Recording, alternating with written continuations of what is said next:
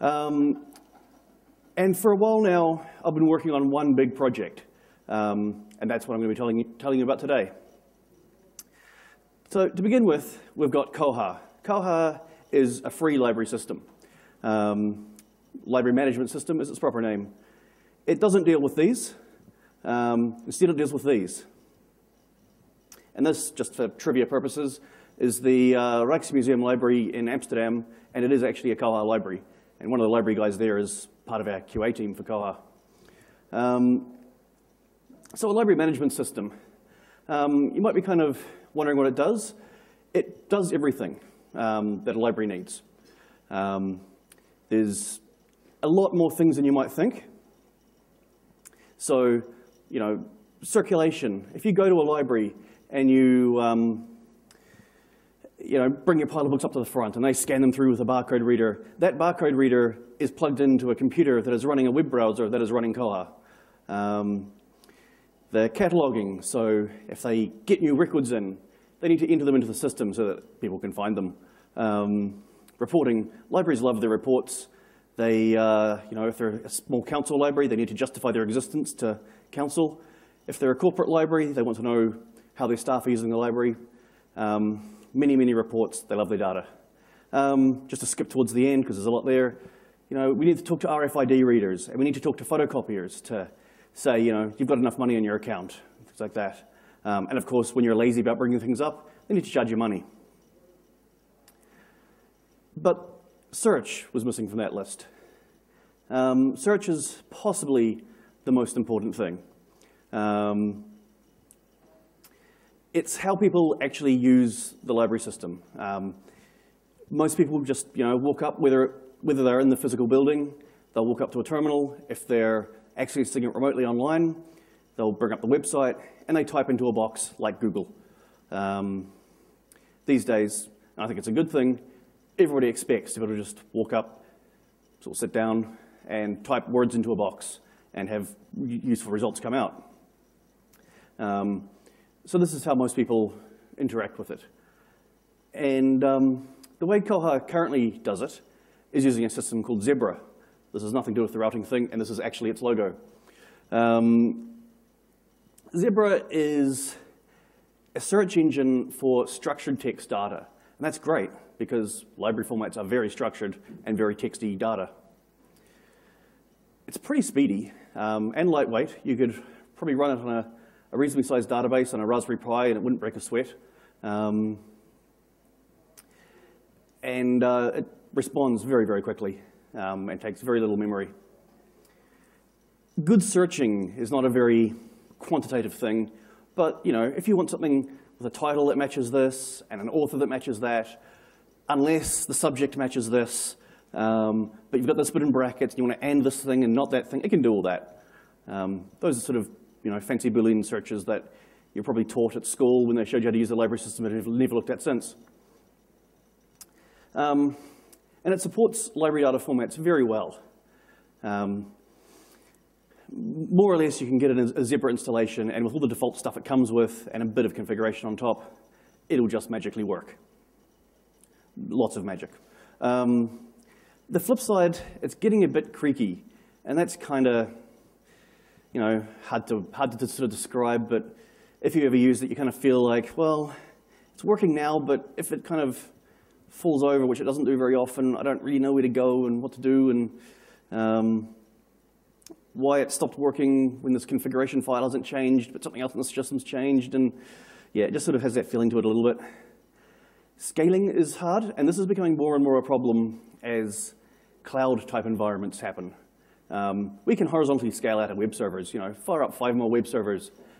But the traditional way of running Zebra is to have the Zebra search server running on your web server.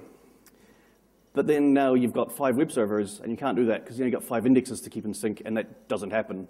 Something gets out of sync. It's not very flexible. If we need to make a change to our configuration, like say some standards change, because they always change, and we need to change how a certain field is indexed or something like that, we actually have to go and edit files under /etc. Whereas these should be kind of application-defined things, not sysadmin-defined things. So kind of a bit of an aside, and I'm going to try to keep this a bit short because I could literally fill an entire talk ranting about library data. The main format that people use is called MARC, which stands for machine-readable cataloging. Got two kind of disk formats that you'll see around. ISO 2709, which nobody ever refers to it as that, they just call it MARC, and MARC XML. So MARC, when it was developed, was this big, successful project to bring card catalogs into the 60s, and we're still using this today. Now, don't get me wrong, it did do a good job at bringing them into the 60s, but it was doing that in the 60s. If you look at the on-disk MARC file, the first 5 bytes are the digits that spell out the length of the record. The next sequence of bytes is a directory, so you can jump into the middle of the record. If you think about it, that's kind of weird, but if you think about it again, that's great if it's all on a tape drive. You can, scan to here, jump to this bit of the record, check if it's not the one I want. I know how exactly to scan to the next record really fast. Nobody has tape drives these days for this sort of thing. And if you've ever wondered what those, record field, end of record and end of field ASCII, sort of the low bytes in ASCII are for, they're for this. So yeah, it's getting a little aged. And this is only the disk format. What the fields and subfields and everything actually mean aren't defined as part of this spec. They're defined somewhere else. And this happens. And where it says universal standard, there is actually one of these variants that tried to be a universal standard. So what we ended up with was MARC 21, which is what most of the world uses these days. Was originally known as US MARC because it was what the US used, and they renamed it to be MARC for the 21st century, and also to let other countries, kind of use it and not have to go, oh, we use the US version. They just use, now they use the MARC 21 version, which is exactly the same thing. There's UniMarc, which attempted to be the universal standard and is used by the people that speak French, and I think some Italians. Normarc, which is used by the bits of the world that speak Norwegian. Canada Mark, UK Mark, Australia Mark, Finland Mark, Sweden Mark, Russia Mark, etc., etc. Many, many standards. This is just a small section of the list that I found. Fortunately, those last lots have mostly gone away, and everybody's moved to MARC 21, except the French and the Norwegians. So if you haven't seen a MARC record before, lucky you, but unlucky you now, this is what they look like when they're rendered into kind of a human-readable form. You've got your numbers on the left that specify your fields. You've got your letters off to the side that specify your subfields. And if you've ever seen the Matrix, where the guy's going, the code's falling on the screen, he's going, all I see is like blonde and brunette and redhead. After a while of staring at this, you can kind of go, all I can see is title and author and subject field. And then you go, oh, but hang on, that 245 is wrong because it needs to be split at the colon and moved into a B. And what was this person thinking when they did this? And I see he's had this problem before too. So for example, just to give a bit of context, 100 is usually primary author. 245 is title. 245A is the first part of the title. 245B is the subtitle. 245C is what's called a statement of responsibility, which is usually edited by Joe Bloggs. And there's hundreds of these. This is a short record. Everyone in libraries pretty much uses and understands MARC. After a while, they kind of grow to like it. And I've got a theory about that. So anyway, enough of that. I could go on forever. And I'll try not to anymore. So back to the topic, Elasticsearch. You may have been living under a rock for a while, but it's for search. In a nutshell, this is very much a small nutshell, JSON documents go in, search queries go in, JSON documents come out. Kind of what you want from a search engine. Actually, you want a little bit more, but this is an important step. And what it gives us over Zebra, or actually just what it gives us, to be fair, real-time indexing. So To add a record with Zebra, we need to, every 5 minutes, we have a cron job, and that cron job goes through, pulls out all the records that have been marked as modified, builds a little index of them, shadow index it calls it, and then it merges it with the primary index. This is part of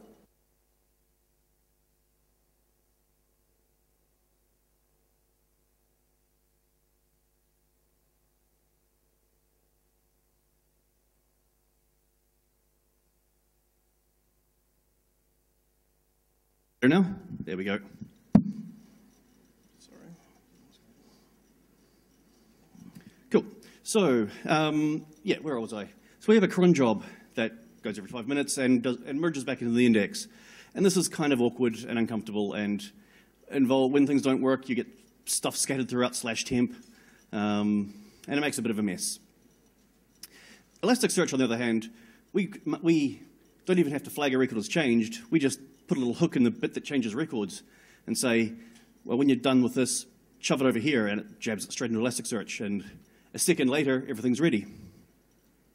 It does faceting and sorting, which are just things that library systems need, and I'll cover them in a little bit more detail later, because they're not particularly straightforward, it turns out. It has a flexible data model. So you can, while Zebra is quite good at structuredness, Elasticsearch, you can kind of configure it on the fly. You can kind of lay the data out as it suits your application. You're not sort of rigidly defined into the way the software expects you to work. And a big thing is it gives you horizontal scalability. So it's kind of one of Elasticsearch's defining features is that you can plug a new server in, fire up Elasticsearch, tweak the config perhaps, and boom, it's part of your cluster. You don't really have to think about it. And if a server falls over, your application probably won't even blink. It is kind of fun to fire up a laptop with Elasticsearch on it at a Hackfest and notice that it's gone and connected and become part of the cluster of all the other laptops running Elasticsearch. That surprises people the first and second time they see it happen. And then you start looking at their data. So Catmandu, which I think has a cool logo. Catmandu is a Perl data transmogrification library. It does the kind of data warehouse style thing of extract data from over here, apply some transformations to it, and load it into this thing over there. The imports has a complete alphabet soup. You can import from CPAN, like CPAN, the index of things in CPAN, and probably the code too. LDAP, you can import from Twitter. The one I care about here is importing from Mark. But if you've been exposed to libraries before, half these acronyms you'll identify with. It exports to caching layers, to database, to Solr, to Mongo, to Elasticsearch. So it's a pretty versatile sort of thing. And the way we use it is we import, we fix, which is applying some fix rules that modify the data in the way we want, and then we export. Straightforward. Fix rules, here's just an example. This would actually be hundreds of lines long, but it takes the 245 we saw earlier, and it moves it into title, and the 100 we saw earlier moves it into author. The 020 becomes ISBN, and so forth. And that means we can then ask Elasticsearch, give me all the things that have an ISBN that matches this. And it's in the ISBN field, and we don't have to care that it's come from an 020A field, whatever that means. So to kind of put this together, we have the actual project, which is making Koha use Catmandu and Elasticsearch, and not Zebra. So a while back, some groups from various parts of the world decided they were willing to put money together and sponsor development of this code, or of this implementation. And it went through a few people, but eventually it ended up on my lap to do the actual code writing. And it's taken a while. It turned out to be a bit of a hairier project than anticipated, just because it's a 15-year-old code base. libraries are very persnickety about how their data is searched and looked at and so forth. So it turns out lots of little corner cases going on. So there's kind of two aspects to how we do indexing, well, how we work with a search engine. The first aspect is indexing, so getting the data in. This is really easy. We load a record, so it's been flagged as changed. We pull out the mark record from the database. We apply our fixer rules, and then we include a form of the original mark record, and then we send it to Elasticsearch, and it's there. We include the original record because when we do a search, we don't ever want to actually touch the database if we can avoid it, because we have all the data handy. So we just pull the record out and then render it using XSLT or whatever you'd like. And that just makes life easier and code faster. The hard part, or at least the complicated part, is doing the searching. We don't use Catmandu for this. We in theory could, but I just sort of looked at it and decided it's another layer that we don't really need yet, so let's ignore it, and it won't be too hard to put back in later if we do really need it. So we speak Elasticsearch directly. And Elasticsearch is pretty nice to talk to once you've sort of got your head around it and read lots of documentation. So the kind of things that people will search for in a library system, it's like, they'll type in Harry Potter or they'll type in J.K. Rowling. Or some people will get fancy and they'll type in like, let's move that mouse out of the way, title with fish in it and author of London. And you might even get people using the advanced search interface where they click on boxes and set in date ranges, but I doubt it. So just to kind of go back a little bit, I talked about briefly, very, very briefly, about facets and search. Facets and sort. This is what they're looking at. So facets, the bit on the left, let you refine your search. And you will have seen this in other applications as well. It's where, say you do a search for fish, and you've got one author who's written a lot of things about fish, their name will appear on the left-hand side. And then you can click on that, and it'll just give you things about fish by this person. Or maybe, you're too lazy to walk across campus today, and you just want to limit it to things in your nearby location. You can do all that from here. And sort, sorting is sorting. Normally we want to sort by relevance because that gets you the most relevant things. But there's applications you might want to sort by author A to Z, or sort by author Z to A, or publication date, or what have you. This is the sort of thing that we need to be able to support, and support fairly well, because it's not simple. So, yeah, that needs to work. And another catch is we need Zebra to keep on working too. We can't just do a clean switch off, because Koha is an open source project installed in thousands of libraries around the world. Some of these are hosted by companies like Catalyst and so on.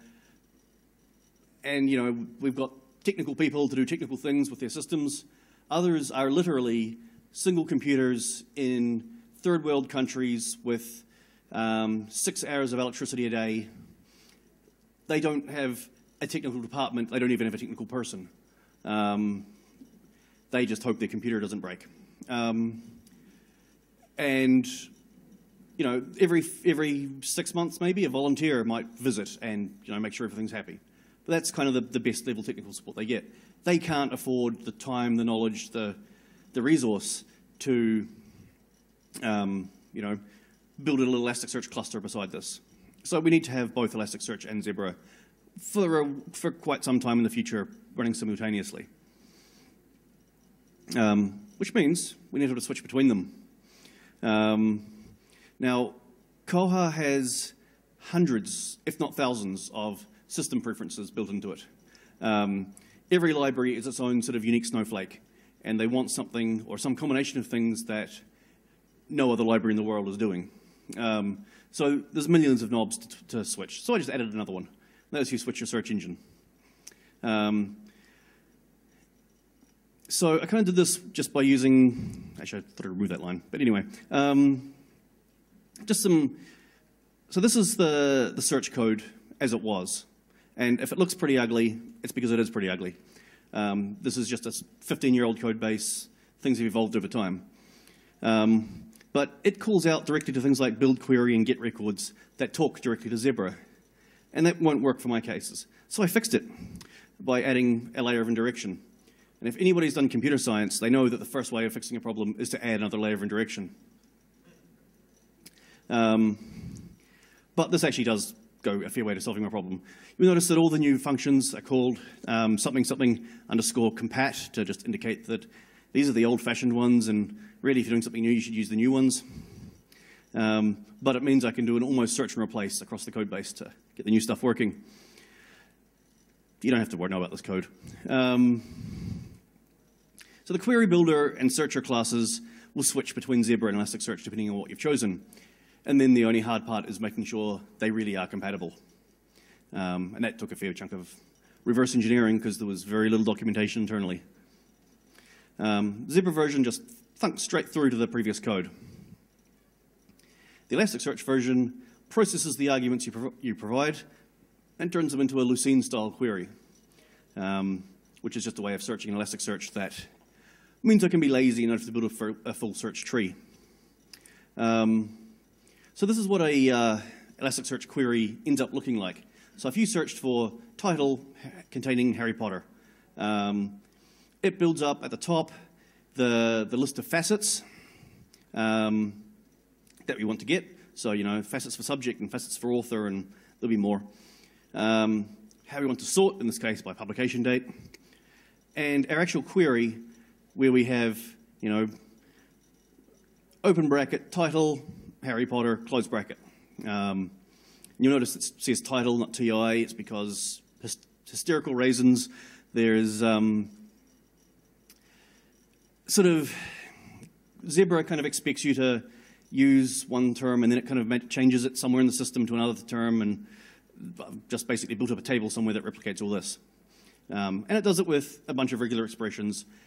And I built this as kind of a stopgap, you know, expecting I'll come back to it and I'll do a proper parsing of the query and turn it into a nice tree, but it actually works reasonably well, which surprised me. It does get a few weird corner cases. It's pretty easy to construct a search that'll cause Elasticsearch to explode at you. But I just catch the explosion and say, sorry, I didn't get that, please try again, or something along those lines. It's not perfect. And in an ideal world would take, you know, say a search like this, turn it into a nice little tree structure, and, you know, if you've got brackets and grouping and things, it'll go into subtrees. And from there, we could convert it to any search language we wanted. But that's going to take a while. There's some people who have been staring at that, but haven't got very far yet. But it's part way there. I just need to badger them some more. But that'll mean that the whole system becomes a whole lot more pluggable. Because if you have like an abstract syntax tree style search query, you can translate that into anything you want. So Elasticsearch backend and I don't know, a Google book search backend, if that made any sense. So I've alluded a couple of times to the fact that there's some weird stuff that happens. So to take an example of sorting, you know, think it's easy. You have this field and you sort on this field. But libraries aren't that simple. So if we take authors, I mean, what kind of authors can there possibly be? Surely it's just the guy that wrote the book. Well, this is just three of them. The primary author, which is the person that wrote the book, mostly. Secondary authors, the ones that, you know, if you've got a list of names, the ones that aren't the first name. You know, perhaps it's the students of a supervisor or something like that. Statement of responsibility, which is, you know, short stories edited by Joe Blogs. The edited by, including often the string edited by, goes in that section. If you sort by anything other than the first one, you get weird results. So say you've got a book that has the author Aaron and the secondary author Zardoz, and you sort by author A to Z, it'll come up near the top because of Aaron. If you sort Z to A, it'll come up near the top because of Zardoz. And that's pretty unintuitive. But we also need to search on them. Because if we search for Zardoz, we still want this record to show up. So what I'm doing is adding some fields when everything gets converted into Elasticsearch that are called, say author _ sort. And just the stuff we want to sort on goes into them. We have the same thing with facets. We want to create facets for our primary and secondary authors because that's what appears on the left, and secondary authors count enough to appear. But we don't want edited by to appear in the facets because that's just ridiculous. So we do the same kind of thing. We make _ facet fields. So that's kind of the overview of what the project is, why it's a bit weird in places. And so now I'm just going to have a quick look at where I hope to go in the future. So Zebra is a search engine for structured text data. With Elasticsearch, so long as we can make JSON, we can put it in there. That gives us some benefits. So not everything that we might want to use is Mark. Maybe some things are, I don't know, XML or Dublin Core or something else. So maybe we want to scrape in Project Gutenberg. We want to pull the website down and we want to add that to our index. And then whenever somebody clicks on a record, it takes them straight off to Project Gutenberg. Nice way for adding the classics to your library. We could do that. We could have a little indexer that every day goes through Project Gutenberg and pulls out, its indexes, shoves it into ours, and then it's just part of the catalog. Or you could sign up with, say, EBSCO, who provides journals and, digital resources sort of stuff. Every day they could push their index or their catalog into the index, and your library system just shows it up. This sort of thing is all possible using Elasticsearch, and it's not really with with Zebra. All we have to do is just make a mapping, one mapping, so we say this bit of this field goes into the author, this bit of the field goes into title, this other bit goes probably into author, and this other bit goes into author but in a slightly different way. And then one for display, so we can pull the records back out, run them through XSLT, and have it draw it up nicely. Saved searches is a cool thing I think would be useful. You can prepare a search, and you can save the search in Koha. And then, whenever something new that matches the search is added to the system, it'll ping you an email. So it's kind of like the reverse of searching in a way. It's you put a search in and get notifications when something matches way in the future. Kind of like Google Alerts. So you want to watch for your favorite author? Get a notification whenever it happens. Or if you're, say, at a university or at a company or a research organization, and you deal with a certain field of things, you can put a watch on subjects and automatically get emails for it. A cool thing, I went to an Elasticsearch training course a while back, and a cool thing they mentioned there was tribe nodes. That's where you've got, say 2 or 3 Elasticsearch instances, Elasticsearch clusters. You can have a tribe node that talks to all 3 of them, and if you do a search on that tribe node, it goes out on your behalf, searches each one of those other clusters, and merges the results together. Now, this could give you an overview of multiple catalogs. It could, say you want to build a consortium, you've got 2 libraries in a geographically or specialization-specific area. You could combine catalogs, but they still maintain their own sort of specific index. These are the kind of things that I hope to see coming in with Elasticsearch once it's sort of firmly baked in. And it's things we just can't do with the current system. So the current state of the project is that it kind of feels like the first 90% is done. It's working, it's in there. There's bugs that need to be polished off. It's pretty much almost feature complete with the existing search system, which is where I was aiming for. I'm just hoping that, there's not 90% left. But we all know software projects. So thanks for listening, and if there's any questions, I'm happy to answer them.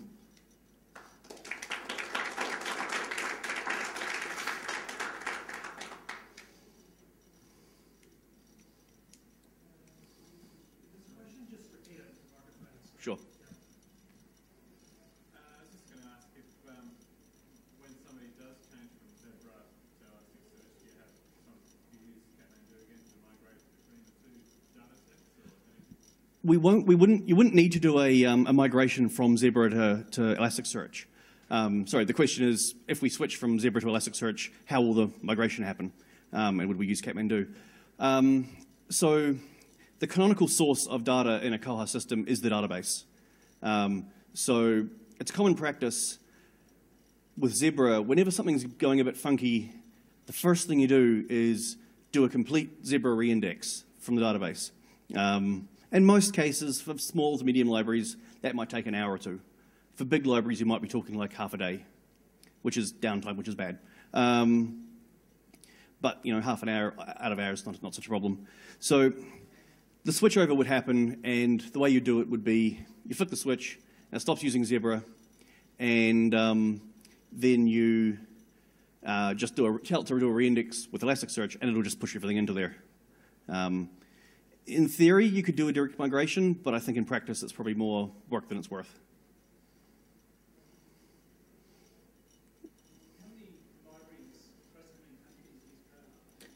How many libraries across how many countries use Koha? Well, it's an open source project, so there's no hard numbers, but we estimate, I think, every continent, and I can't remember if that includes Antarctica or not. There might well be a research library there using it. I'm not 100% sure. We guesstimate, I think, in the thousands of libraries, like the higher, like I don't think 10,000, but maybe 8,000, I think, across most countries. It's quite big in developing countries. A few years back, I flew to the Solomon Islands to train them, the university, on how to sort of use and administer Koha. And then we visited their museum, which is using a little card catalog system, and I got an email sometime later saying that they were looking into Koha, and also at the same time the bunches of little community libraries had sort of joined onto the university system.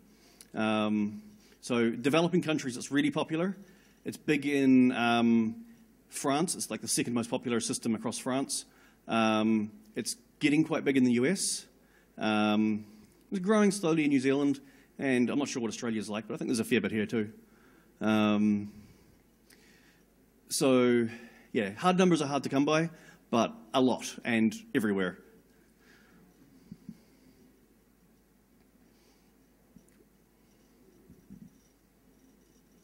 Sweet. Nothing else? Awesome. Thanks very much.